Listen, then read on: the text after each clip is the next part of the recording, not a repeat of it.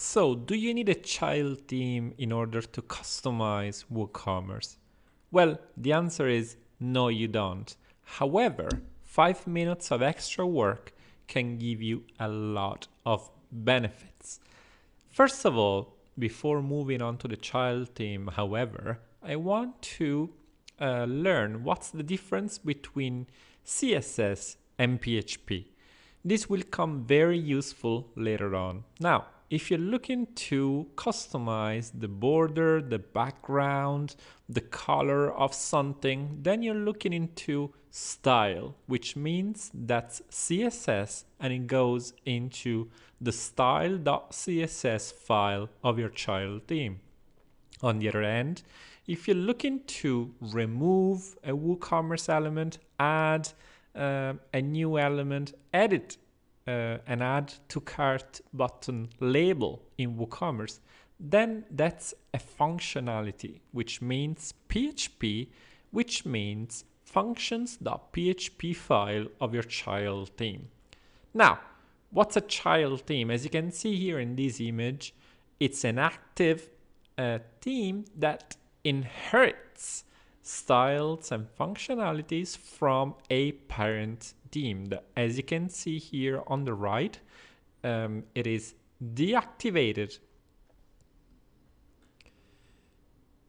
if you go and update the parent. This will not override your styling and your functionality customization that is present in your child theme.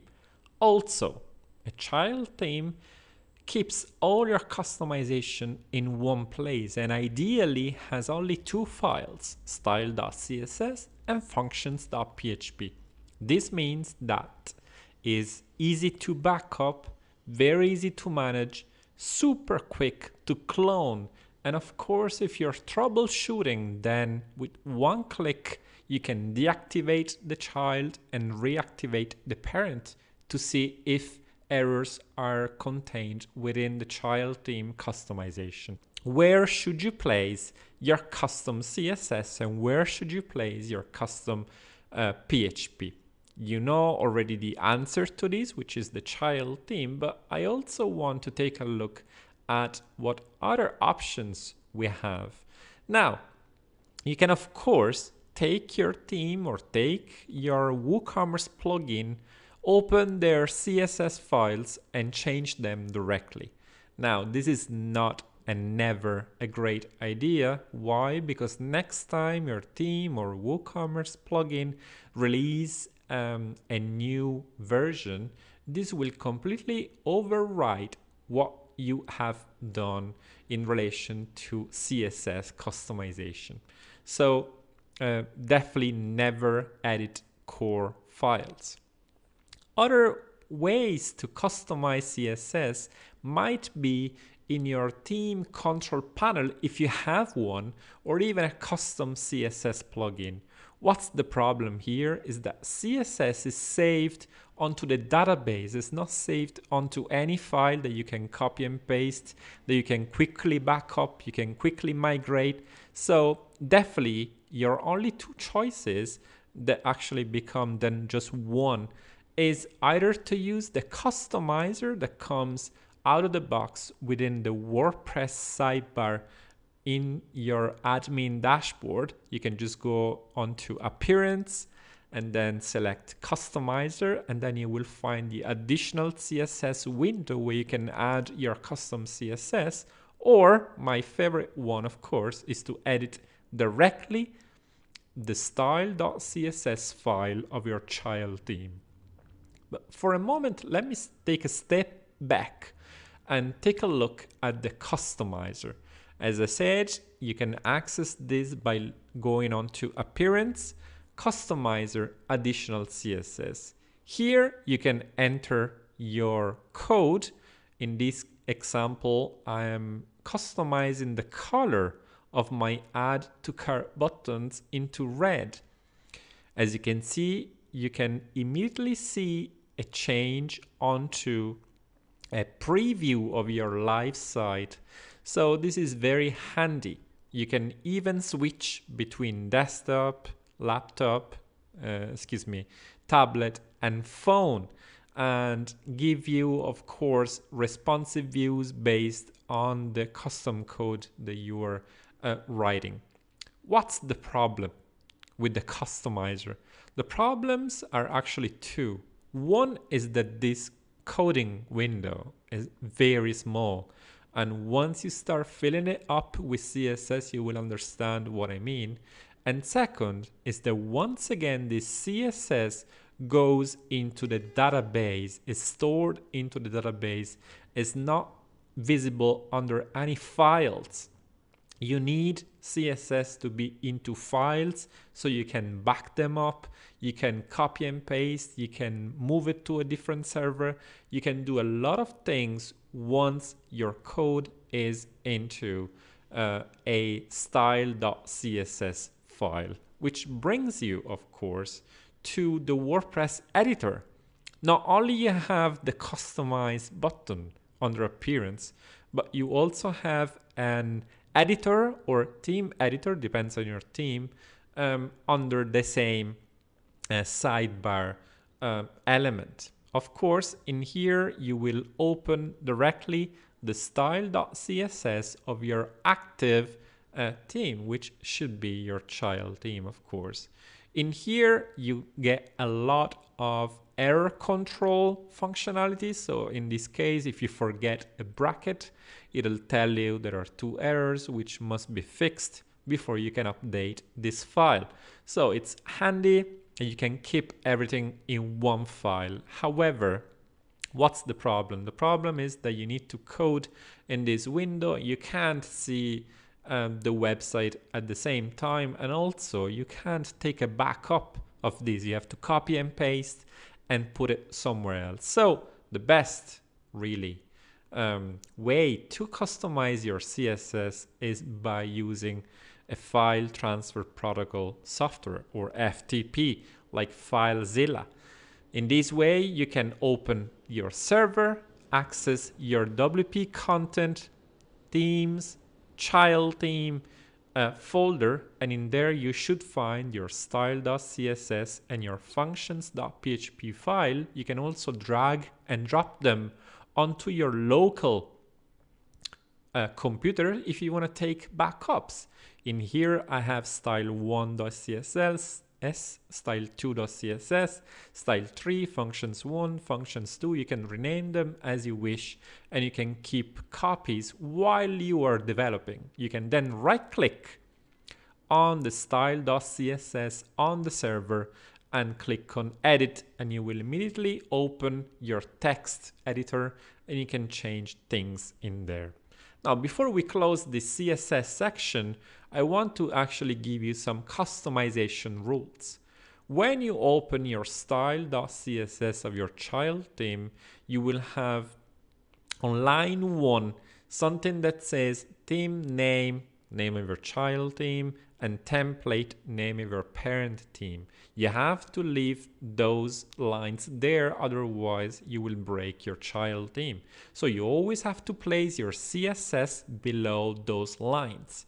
Also, I recommend you comment your CSS changes in this way. So every time you add a typography CSS, you stick it under this comment.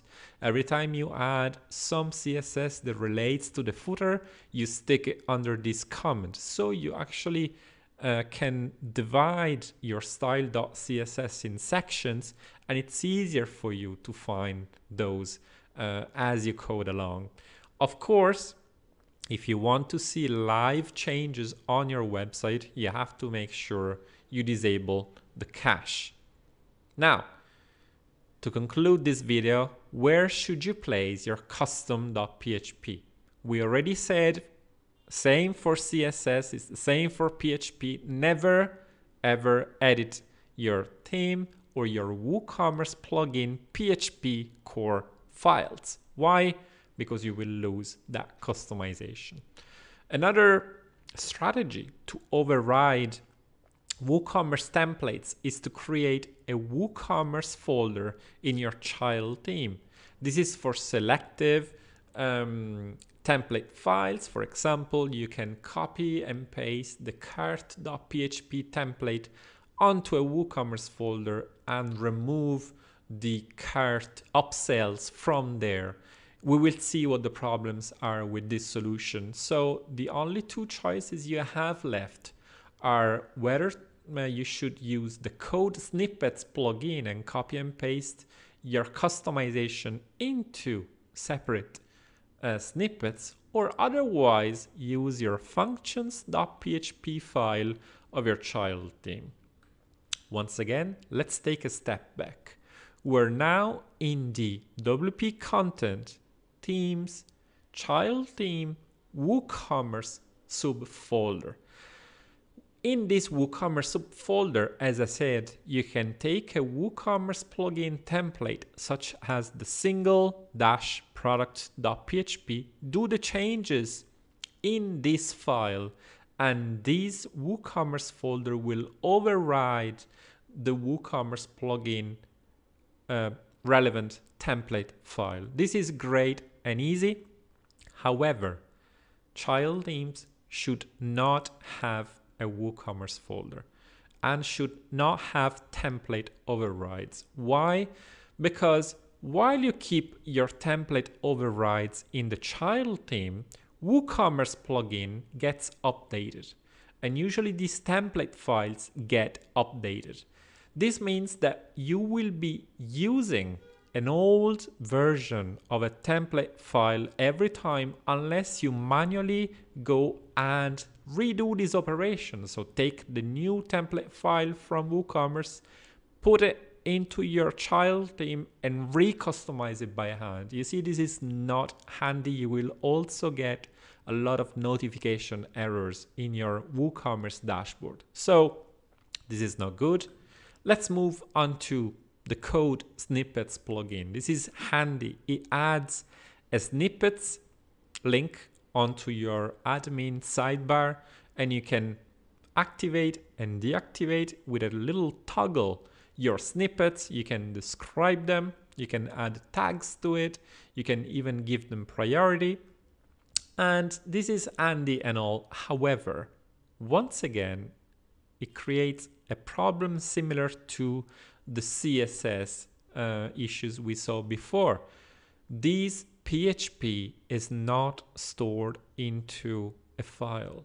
It gets stored onto your database. So once again, I'm sure it is secure enough because it has over 100,000 downloads, so it's okay. However, the problem is not secure. The problem is once you need to migrate your PHP customization to another site, once you need to copy and paste and keep everything in one location, well, this is not handy. This is not ideal. So once again, the way to customize PHP, the ideal way, is to use FTP and go this time to WP content, themes, name of your child theme, and functions.php.